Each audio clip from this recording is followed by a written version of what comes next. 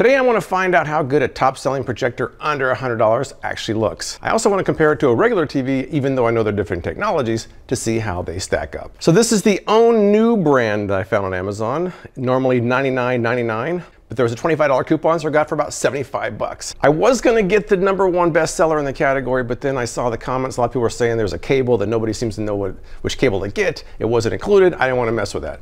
So this is the #1 new release in this category. Doesn't have a lot of ratings, but it seems highly rated. Although Amazon ratings are practically meaningless these days, but let's crack it open and get started. It has a remote, HDMI cable, some cotton swabs, some RCA cables. Got a lot of cables here. Power cable. Looks like a filter of some sort.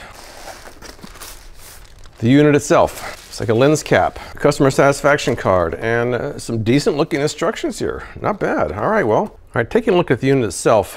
Here we've got the focus and the keystone controls here. Here we just have left, right, up, down, and confirm. We have some buttons here. We have the power button. We have the return button.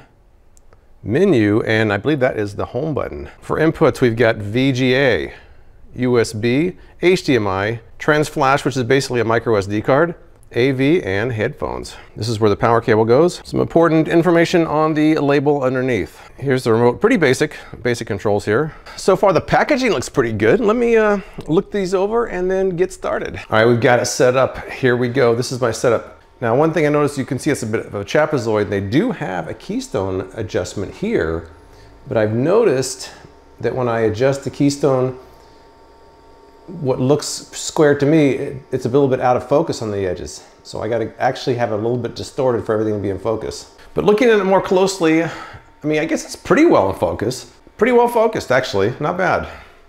It's not the most vibrant colors I've ever seen, but it's not too bad. Here's the settings screen where you have up there, now Bluetooth is a little deceptive. Bluetooth is only for a Bluetooth speaker, not any kind of screencasting or anything. That's your network information, your picture mode. Just not a lot of adjustments you can really make there. Color temperature and noise reduction. Sound mode. You can adjust the treble and the bass. This looks like your software here. You can actually change the projection zoom, but we're gonna leave that as is. I really wanted to do the screen mirroring, couldn't get it to work. Connected to my Wi-Fi, but it would never connect with my phone, so we're gonna have to just skip this feature. Someone on Amazon said it didn't work, now I believe them. It says we're connected, just says connecting. Not there. Not there. It's been saying connecting for several minutes. Even though it's connected up there. Not showing it down here. Now I've got my laptop right here with my channel on there. And as you can see, we're gonna switch over to HDMI. And there we go. Okay, so we've got the laptop and we've got the projector. Let's get a little closer.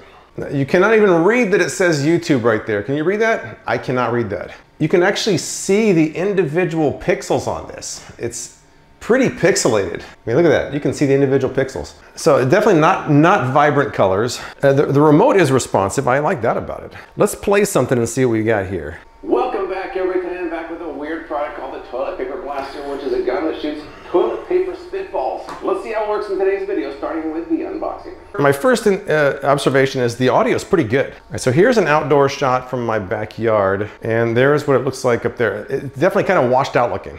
And I think we're ready to go. First use, first shot, here we go. Nothing happened, hold on. First use.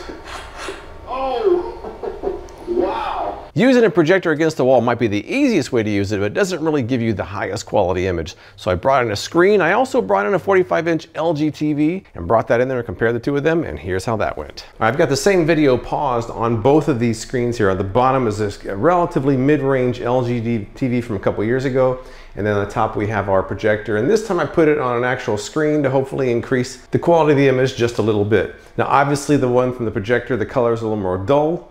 It's a little bit more pixelated, actually a lot more pixelated. The LG TV is actually maybe a little bit oversaturated, but let me play these and see how they actually look. All right, let's take a closer look at these two. Now the sound on the projector is pretty good, so I don't have complaints about that. Just comparing the two of them, the color is obviously more vibrant. As you get closer, there's a lot more loss of detail on the projector versus the television set, obviously. I do think the screen helped a little bit, but you can still kind of see the pixelation when you get up close to it. The textured wall over here, this was kind of problematic because you had the texture on top of the picture. That the screen eliminated that. Of course, the screen was 80 bucks. The sound on the TV's better, the pictures on the TV's better. I mean, I guess that's not to be unexpected, but it is nice to see them side by side to see how they actually compare. I think the LG TV in the bottom, I only paid about 300 bucks for. This projector was about 75, the screen was about 75, so I paid about 150, so it's about half the price.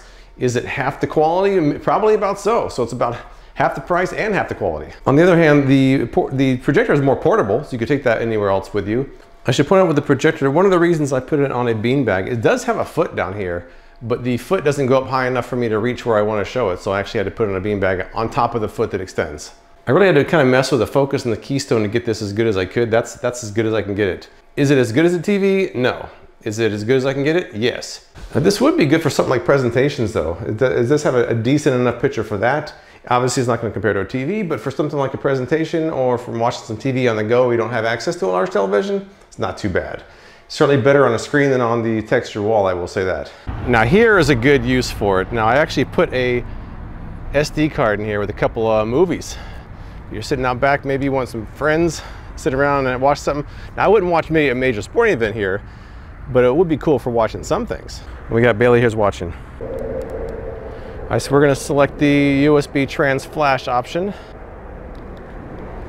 We'll select a movie that shows there's a card in there. All right, I have a Temu slicer video. This is flying around here. I don't know. That's pretty cool. It's massive, it's like a drive-in movie. The text is kind of hard to read up close. Look at me, I'm huge. But look how big that is compared to me. It's a big screen. Maybe not the highest resolution in the world, but it is large. Now from back here, it actually looks pretty good. But you know, you can watch other stuff in here. I have another idea, check this out.